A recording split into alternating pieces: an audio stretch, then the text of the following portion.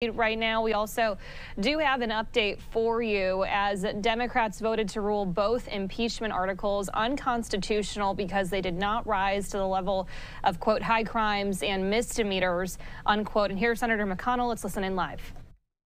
Can ignore, in effect, the House's impeachment.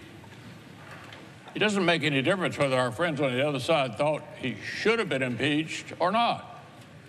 He was.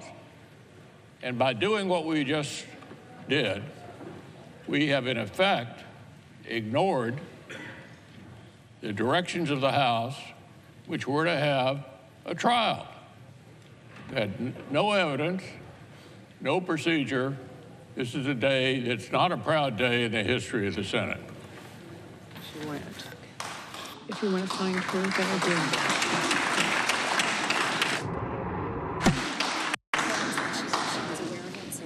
Madam President. Senator from Utah is recognized. Madam President, I ask unanimous consent to enter into a colloquy with my Republican colleagues. Without objection, so ordered.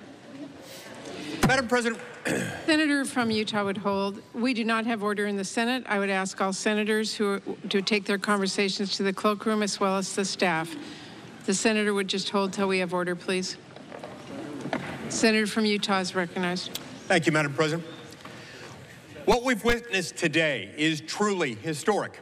This has never occurred. Nothing like this has ever occurred. You know, under Article 1, Section 3, Clause 6, we've been given a duty. We've been given the sole exclusive power to try all impeachments.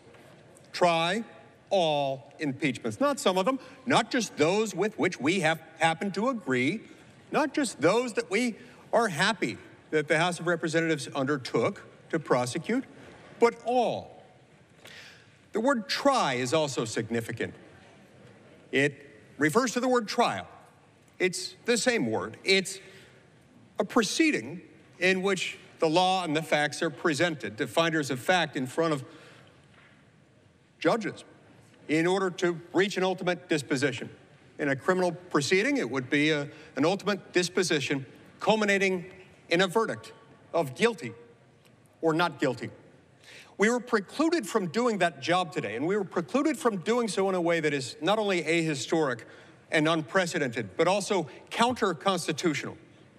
Nothing could be further from the plain structure, text, and history of the Constitution than that. So let's look at the arguments that we would have heard, that we could have heard, that we should have heard today, had things unfolded as they were supposed to.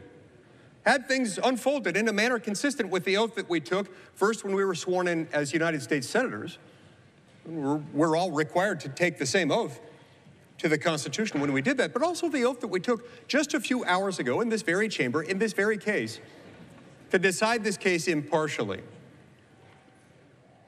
What would we have heard? Well, first and foremost, regardless of what you think about what a trial consists of or how different people might cleverly define the term, a trial will always, at a minimum, involve lawyers.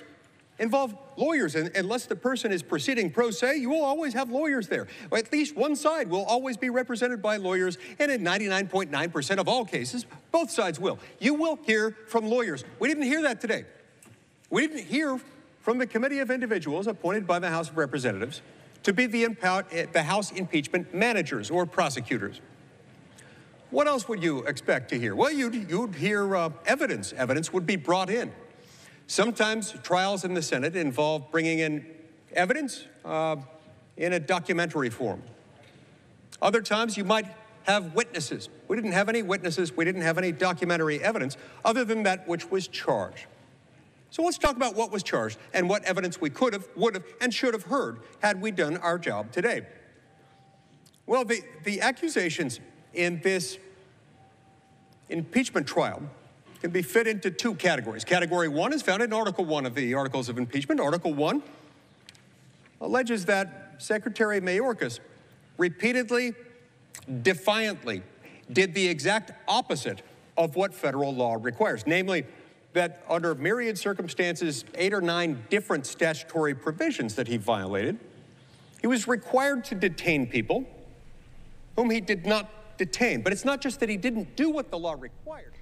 All right, Senator Lee here of Utah speaking on the floor right now. This comes as Democrats voted to rule both of the impeachment articles unconstitutional today because they did not rise to the level of, quote, high crimes and misdemeanors. This comes as the House impeached the Homeland Security Secretary, Alejandro Mayorkas, in February, and on Tuesday had formally referred the issue to the Senate for trial. So 67 votes would have been needed to remove him from office. And as we just said there, Democrats voted to rule both of those articles